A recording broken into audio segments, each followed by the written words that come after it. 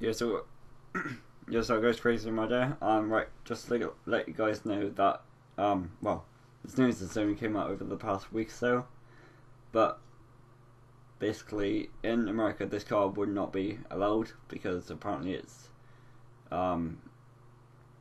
too efficient for the American public to be made widely aware of.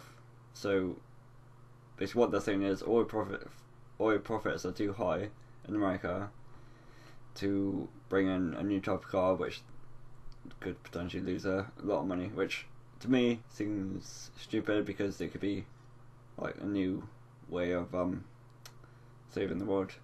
So, I'm a bit of an eco guy, but yeah, this needs to happen. But if you want to read up about this, I'll leave a link down below.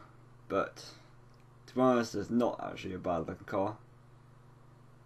So yeah, if you guys like this information, if you want more motoring and that type of stuff, don't forget to like, comment, subscribe, and I'll tell you guys later.